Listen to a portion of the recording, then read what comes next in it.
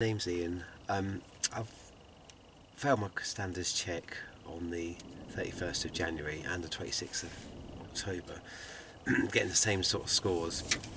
Um, I had somebody sit in the back, it was a while ago, and there were things that I was doing really well. Like she said that I liked the brief that I did. I was calm and open, asked some great questions, explored the dual carriageways with this particular customer. So I just want to say thank you to my friend Matthew Jones from Knaresborough. He was helping me this morning. So I was up, that was a bit down about. So I do want to sort of give him a mention.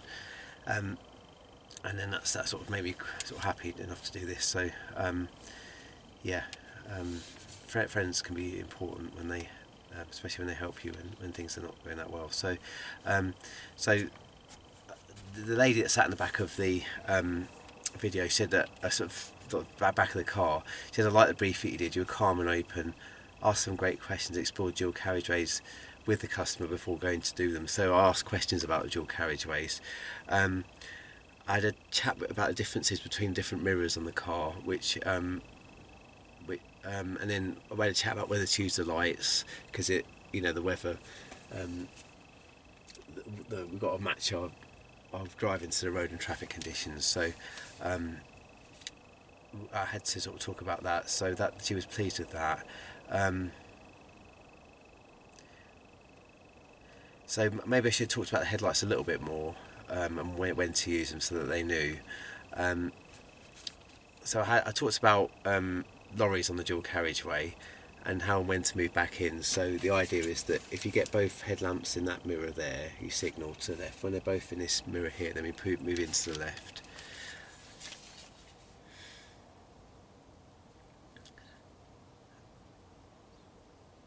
And she liked the fact that there was a red light, and I talked about things as we're at the red light. So I gave the customer praise for certain parts of his driving. And it's really important to be specific on what those praises are. So, checking left and right or whatever they've done, you've got to be specific. So you can't say that was good. You've got to say, I like the way you pulled back in there, or I like the way you got up to speed.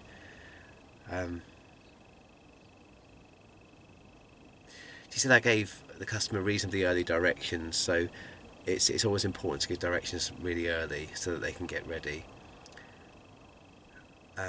So as approaching the end of the lesson, the customer didn't move on around that, didn't move out early enough. So I gave them the advice to go around the roundabout again, which is a lot safer. She liked the overall manner I had with this customer, so I come across as calm and confident, and then asked some good questions to confirm his knowledge and understanding. So that's what I did well.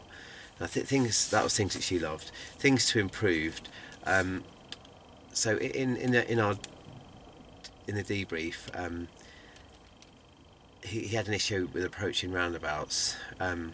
His general approach speed and stopping at every roundabout junction, despite roundabouts being clear, and he had the opportunity to proceed. So he was kind of slowing down and stopping. I should have, because his approach speed was higher, he had to brake quite harshly suddenly to stop at the roundabout.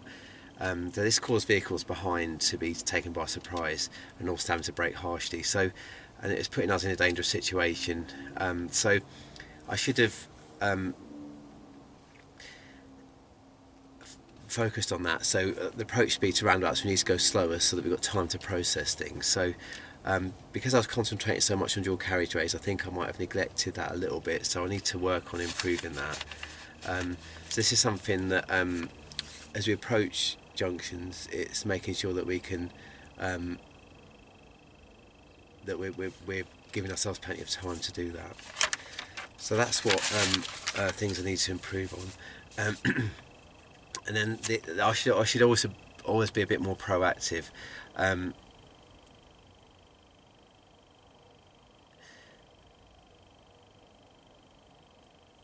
So I should be proactive. So if we're approaching a roundabout too fast, I need to sort of say that we need to get the speed down now so that we can deal with that roundabout.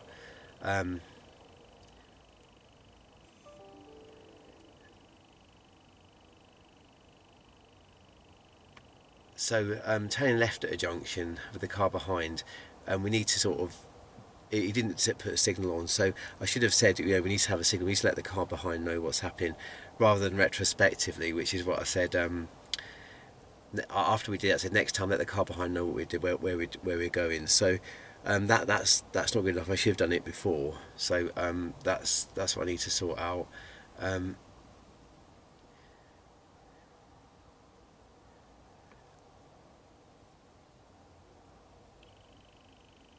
So we need to things like when people change a gear too early, we need to sort of say no.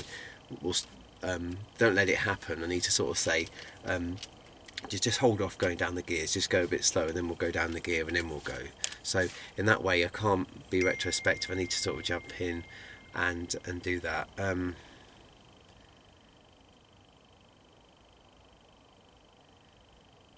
So what she said was that we discussed it's how it is okay to step in early if you need to, because I struggle with this, because I want people to be able to show that they can do it well, and then afterwards I sort of tell them what I did wrong. But sometimes if things are I need to work out when it's needed. So if they're needed to slow down, then I need to get that sorted. So this customer needed more guidance and support, and I should have discussed the need to set your roles and responsibilities between me and the customer, so that pupil knows what to expect of you, me, the instructor, and you know what to expect of the pupil. So I say it's a job share. I've got the dual controls. Do you want me to? How much support do you want me to give you on this on approaching junctions? Do you want me to give you full support or part support or what? We'd be able to. Do you want me to do the observations for you so that I make it clear how much support I'm going to give him? So she gave me some things to practice. So set your roles and responsibilities and level of instruction at the beginning of the lesson. So I need to just check that what my role is and what my customer's role is. So we're going to talk about dual carriageways, have a discussion with the pupil and ask them what they feel confident doing. So do you feel confident knowing when to go? Do you want me to help you to know when to enter the dual carriageway? They might need my help about when to emerge on the dual carriageway.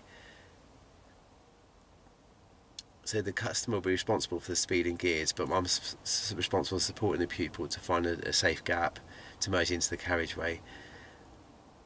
And how, you go one step further and say, how does your pupil want you to support them whilst emerging? Would you like to talk them through it, or would it just like some simple prompts? So would they, if they want help in entering the dual carriageway, do they want simple prompts, or do you want me to tell you everything? So I need to clarify that more with the customer.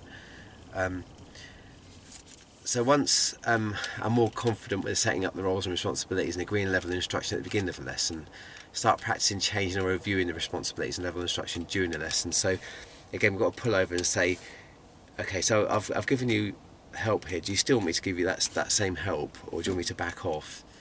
So I need to do that. So let's say, for example, you started a lesson and joined 2-3 carriages now. Then I'd have a conversation with the pupil and ask how they're finding them and whether they want to be responsible for finding a safe gap next time we merge onto the dual carriageway. So I'm breaking it down. Your pupil may agree, or they may ask you to support them for another 1 or 2 times whilst they build their confidence up, and that's okay. It's about reviewing and agreeing who's going to be responsible for what, even just confirming that responsibilities will remain the same. So that's what I needed to do to get it right. So, and she also, the trainer also said, we need to practice identifying faults before they happen. So don't allow them to become serious. So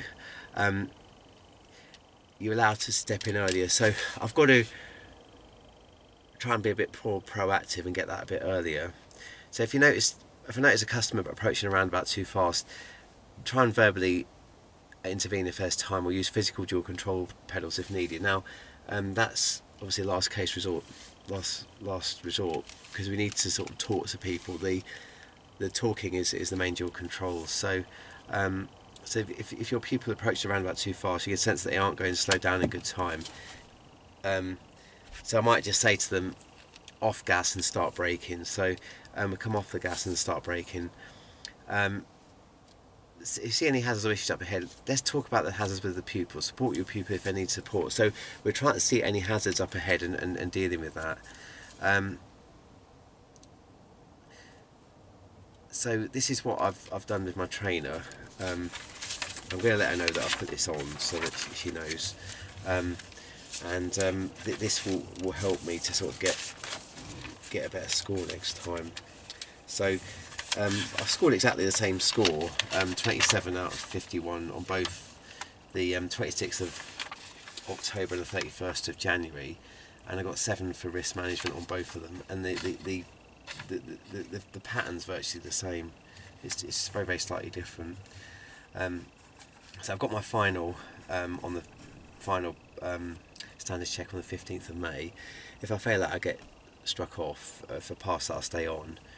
I'm just trying to get another job lined up if that's the case, with the ambulance service where I used to work. So that's what I'm looking at.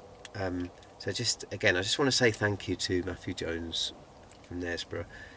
He really helped me this morning, and friends are important. You know, if you're going through difficult times, then I just want to sort of say thank you to him. I'm just going to upload that, and any comments, please put that in the comments below, because if that helps you at all with your standards check, or if you can help me at all with any advice, I'd appreciate it. Thank you.